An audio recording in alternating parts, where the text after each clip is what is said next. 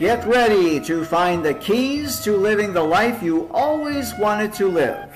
Reverend Steve Jaynes will share powerful keys to living the life that Jesus Christ came to make available.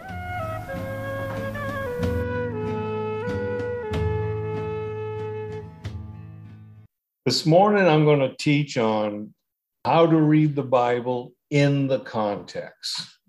In the context. Because I was thinking that in light of what I taught last week, how we learn so much about one verse by looking at the context around it. And I just thought that's such a great key in, learning how to understand the Bible when you read it, that you read the Word of God, the whole context to get the whole picture, and then you learn a little more about one verse that you've always liked. It's been your favorite verse. And I've talked to people this week. I said, I taught on, Hebrews 4:12. And people almost always say, oh, that's one of my favorite verses. And I said, yeah, well, do you ever read it in its context? And that's what we did last week. In the context is such an important thing. But as a little bit of review, when you know all the words in a verse, then you understand in the verse. It's written right in the verse. Now, you don't have to know every aspect of every word. You can do that later, but if you understand in English what each word is, and in a verse, then you understand that verse. God so loved the world. None of those words are all that difficult. We've heard them. So that's how it works in the verse. Understanding each verse in its context, this will give you the whole understanding of the context, what God's trying to share. And sometimes you may even have to read the entire book in which the verse is in to get a full understanding and scope of what the verse means. And to start off, I'd like to go to Matthew chapter 22. Matthew chapter 22, verse 29. And this is actually the theme verse for my book and class. In verse 29, and Jesus answered and said unto them, you do err, not knowing the scriptures, nor the power of God. See, Jesus Christ is saying the reason that you fall short, the reason that you err, make mistakes, is because you don't understand the scriptures, because it says here, not knowing the scriptures, nor the power of God. And Jesus Christ was saying, you ought to know the scriptures. If you know the scriptures, then you're going to know the answers to life. Good answers. Go to Luke chapter 24. There's some more along these lines. Luke 24. And this is the day in which Jesus Christ was raised from the dead. All kinds of things were happening that day. But I want to start in verse 25. Then he said unto them, O fools and slow of heart to believe all that the prophets have spoken. See, Jesus Christ was talking to these two men on the road to Emmaus, and they were concerned about the things that had happened that day in Jerusalem, how the women saw the empty tomb and stuff. And he says to them, why didn't you believe what was written? All that the prophets have spoken. Ought not Christ to have suffered these things and to enter into his glory? And beginning at Moses and all the prophets, he expounded unto them in all the scriptures the things concerning himself. See, when Jesus Christ went to talk to those two people on the road to Emmaus, he says, he started in the scriptures. He taught them the scriptures, not what someone else said about the scriptures. You know what I mean? What did the scriptures say? And then it goes on to say, and when they draw nigh to the village whither they went, He made as though he would have gone further, but they constrained him. That means they asked him 3 times, saying, "Abide with us, for it is towards evening, and the day is far spent." And he went in to tarry with them. And it came to pass, as they sat at meat with them, as he sat at meat with them, he took bread and blessed it, and brake and gave to them. And their eyes were open, and they knew him, and he vanished out of his sight. Kind of one of the things I always get blessed about is when you see Jesus Christ in his resurrected body, that's the kind of body we're going to have. So we're going to be able to, like back in the 60s, they had this show, the Star Trek, and people zoom in and out of places all the time. Well, we're going to be better than that. And we won't need this, transport, this equipment. It will be part of our lives. So that's pretty neat. Verse 32 says, "And they said one to another, did not our hearts burn within us while he talked with us by the way, and while he opened to us the scriptures?" He opened the scriptures unto them. That's how you know about God. That's how you know about Jesus Christ. It's by the scriptures. Now, someone somewhere might tell you to share some things about the scriptures or tell you what they think about life, and they could be right or they could be wrong. You could be just as easily both ways. But when you read it line by line and verse by verse, then you know it. You know the scriptures. And look at verse 45. It says, "Then opened he their understanding that they might understand the scriptures." Not the tradition of men, not what people said about the scriptures. And that's a big one because people talk about the scriptures all the time. They have points of view and ideas. And they may be right or they may be wrong. The only way to know if it's right or not is if you can read it line by line, verse by verse, in the context to get the whole picture of what's being said. Let's go to John, the next book, chapter 5. And we're going to start in verse 36. And here's Jesus talking to a group of people. And he says, "But I have greater witness than that of John. For the works which the Father hath given me to finish, the same works that I do bear witness of me, that the Father has sent me." He says, you can tell that I'm who I am because I'm doing what God sent me to do.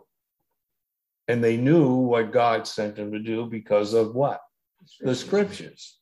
"And the Father himself, which has sent me, hath borne witness of me. Ye have neither heard his voice at any time, nor seen his shape," because they haven't looked at the scriptures. They just went by opinion, tradition of the elders. "And ye have not his word abiding in you. For whom he hath sent, him ye believe not."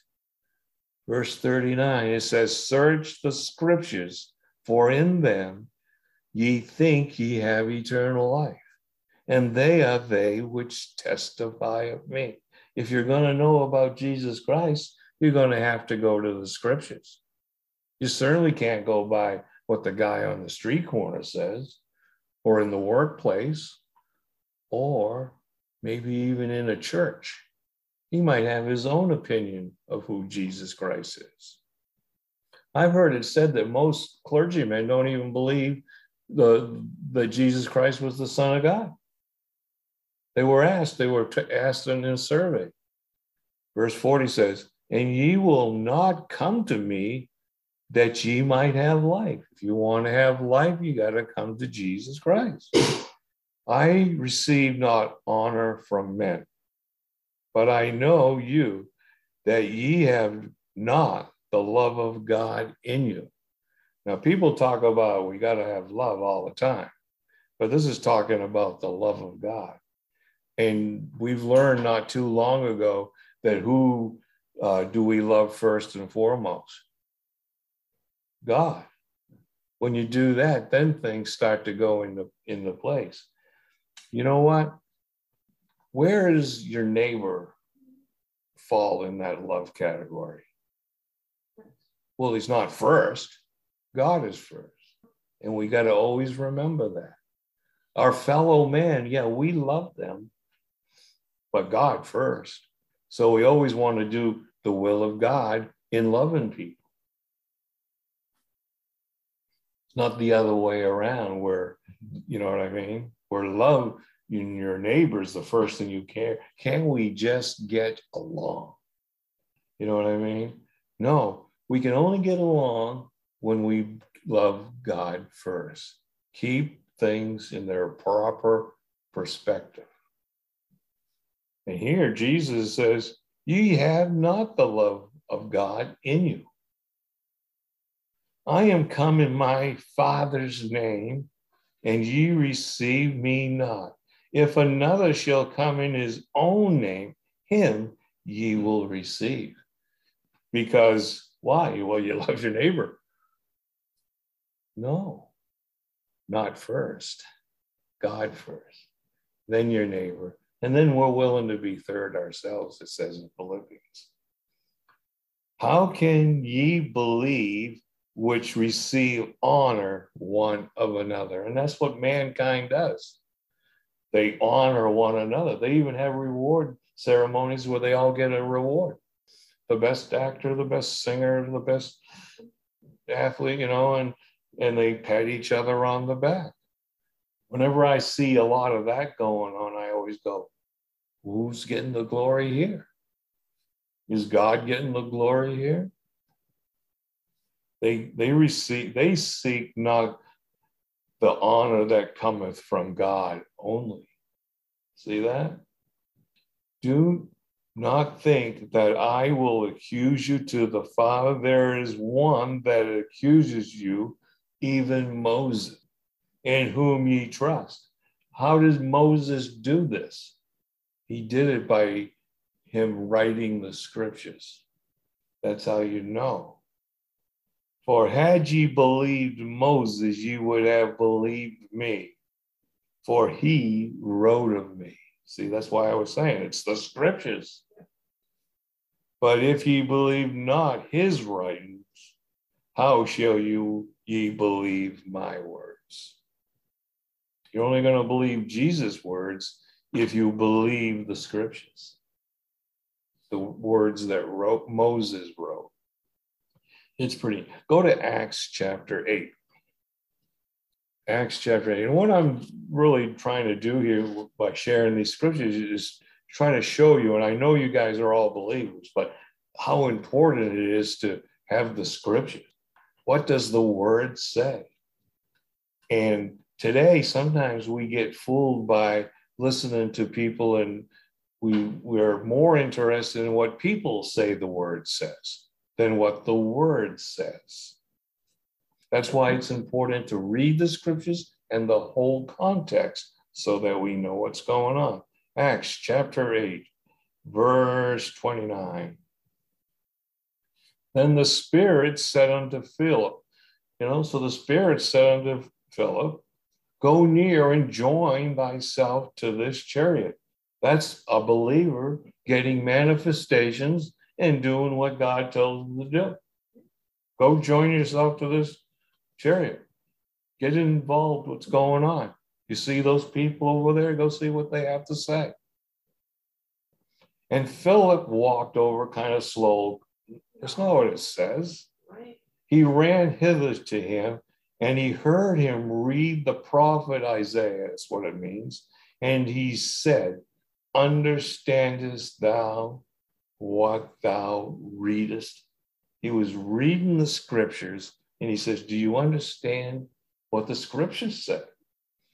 There was a time in my life when I was interested in knowing something about God as a young man, and I got a Bible and I started reading what I started reading was the Gospel of John. Someone said, you ought to read the Gospel of John. So I was reading it, but I didn't really understand it. I needed someone to help me, right? I wish someone came to me at that time and said, understand is what thou readest. I would have said, well, I'm a little fuzzy. And he said, how can I accept some man should guide me? Some man who walks with God. Okay. And he desired Philip that he would come up and sit with him. And the place of the scripture which he read was this: he was led as a sheep to the slaughter, and like a lamb dumb before his shearers, so opened he not his mouth. In his humiliation, his judgment was taken away. And who shall declare his generation? For his life is taken from the earth. And the eunuch answered Philip and said, I pray thee, of whom spaketh this prophet? Of himself or some other man? So the eunuch had a question. What's this scripture about? So Philip could have said, listen, this is right Reverend so-and-so, and he wrote this great book that will tell you what he said. That's not what he did. Then Philip opened his mouth and began at the same scripture and preached unto him Jesus. He started in the scriptures and it says he began, so he started with the scriptures and he continued with the scriptures, teaching the man what that verse was about. Just wonderful. Go to Acts chapter 17. When I first got involved in the word, there was a man that said something like this, and you might have heard this before. He said, if you put all your other reading material away and you read nothing but the scriptures, primarily the ones written directly to you, the ones in the church epistle, if you do that for 3 months, you won't recognize yourself. That's it's a wild statement when that statement was made. And someone reminded me of that like 13, 14 years ago. And I'll tell you what I did. I had all this teaching stuff, teachings, pamphlets, tapes, what people were saying the word meant. And I took all that stuff and I put it aside. And I said, that's what I'm going to do. I'm just going to read the scriptures for 3 months. And I didn't listen to anybody's teaching. I just read the word. And I'll tell you, after 3 months, I said, I'm going to keep this up. Because by reading the Bible, the entire context of certain things, I started to grow in the word. God helped me to understand the word as I was reading the word. You know, God's word, the Bible, is our contact point with God in our brain cells as we put the word on, as we read the word. Here in Acts chapter 17 and verse 2, it says, Paul, as his manner was, went in unto them, and 3 Sabbath days reasoned with them out of the scriptures. Paul just shared the scriptures with him. You know, I have been in my life before getting involved in the truth of God's word to many different fellowships and churches and things. And the only thing that ever really satisfied me is when someone made the word known to me. All the other philosophies and teachings of good works and, you know, a social conscience and stuff never helped me to understand the word. But Paul, he taught out of the scriptures. And verse 3 says, opening and alleging that Christ must needs have suffered and risen again from the dead, and that this Jesus whom I preach unto you is the Christ. Now look at verse 11. And I love this verse 11. And this is a great motto for any believer, every believer should be. It says, these were more noble than those in Thessalonica, in that they received the word with all readiness of mind and searched the scriptures daily, whether those things were so. What did they search daily? The scriptures. They didn't search what right reverend or left reverend or, what anyone else said about the word. They just searched the scriptures. What does the scriptures say? I'm going to tell you something. That philosophy has done more for my life than anything else. I'm going to read the scriptures. I'm going to check the scriptures with the scriptures, comparing spiritual things with spiritual things. And my growth in God's word really helped as I said, the scriptures, first and foremost. I'm going to search the scriptures daily. I think, and I've shared this many times, but I think one of the best things that any individual can do is spend time praying, asking God for help in any situation that they're in. How do I handle this opportunity? How do I handle this problem? What should I do with this? In prayer and reading the scriptures. And not what people say about the scriptures. What does the scripture say? That's my advice to you. Let's go to 1 Timothy chapter 2. This is how the scripture works with you. I'm going to show you now. But in verse 1, it says, I exhort, therefore, that first of all, supplication, prayers, intercession, and giving of thanks be made for all men. All those words, supplications, prayers, intercession, and giving of thanks are prayer, ways of praying. Supplication is for needs. We pray for our needs, what we need done. Prayers are prayers. Intercession is praying for other people. Giving a thanks. Some of our prayers should be, God, man, I'm thankful for what's going on. Thanks for being that way. And we should be praying for all men, for kings and all that are in authority, that we may lead a quiet and peaceable life. That we may lead a quiet and peaceful life. Well, that's great. In all godliness and honesty. For this is good and acceptable in the sight of God, our Savior. We pray so that we can lead quiet and peaceable lives. But that's not the only thing we pray for, because verse 4 tells you what God's goal is, who will have all men to be saved and to come unto the knowledge of the truth. I pray that we may lead a quiet and peaceable life. And I also pray that we might find people that we can help to get saved, born again, have Holy Spirit, to have them defect this world's kingdom and join the kingdom of God. This has to be one of the things that we're concerned about. So when I pray for things in the morning, I pray that we can lead a quiet and peaceable life. I pray that, things work out right. And I thank God that we still have the ability to speak God's word and help people, because that's what life's all about.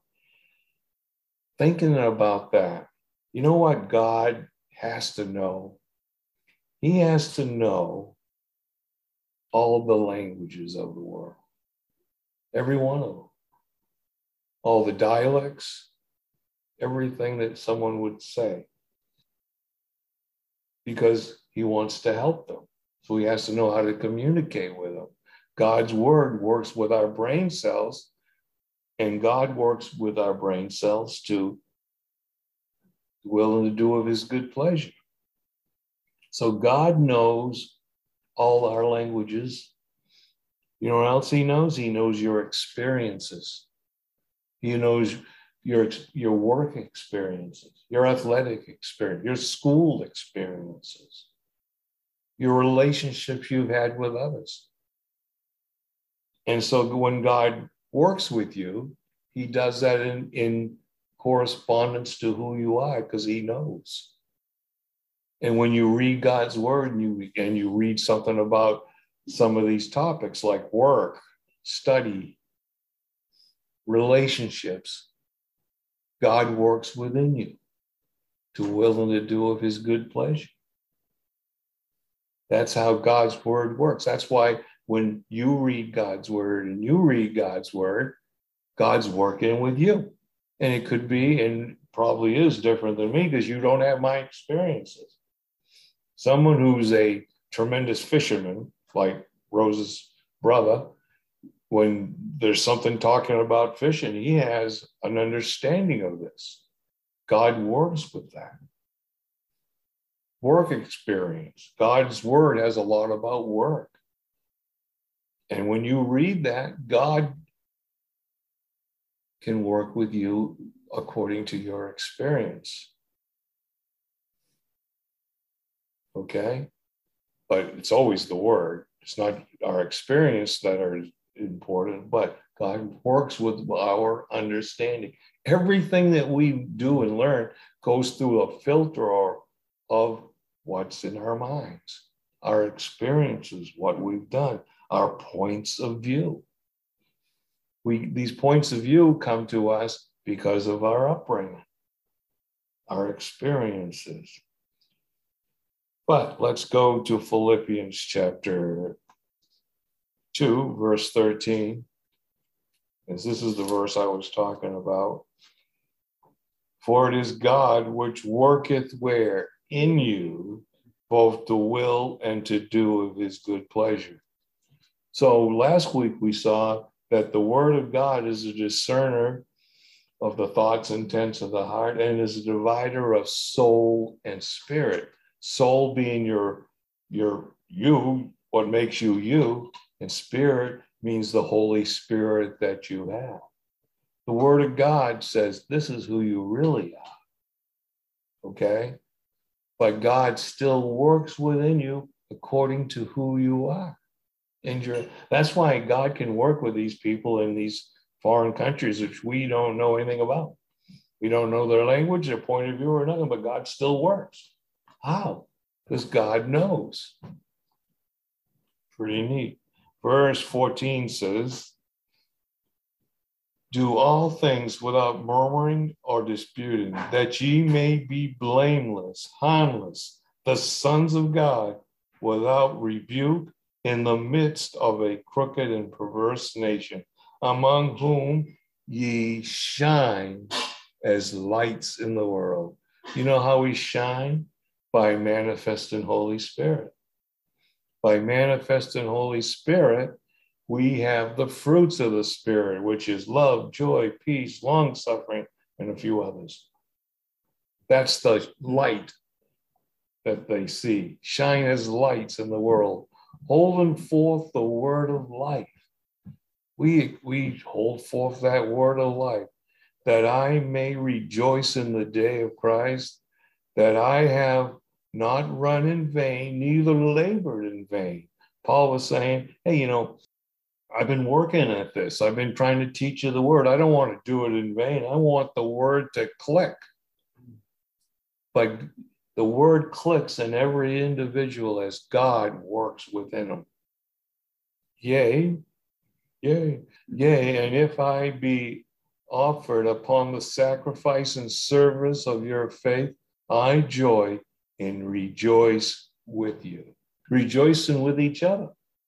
We're all partakers of the heavenly calling. It's just wonderful.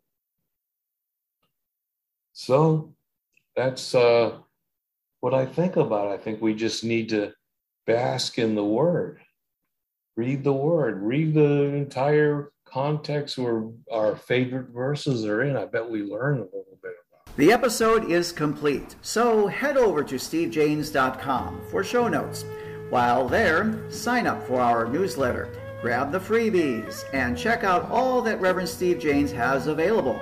Steve has plenty to give: audio and video teachings, articles, blogs, and biblical study books. all there to help you continue to grow in God's grace and in the knowledge of our Lord and Savior Jesus Christ. All keys to help you live the life you've always wanted to live.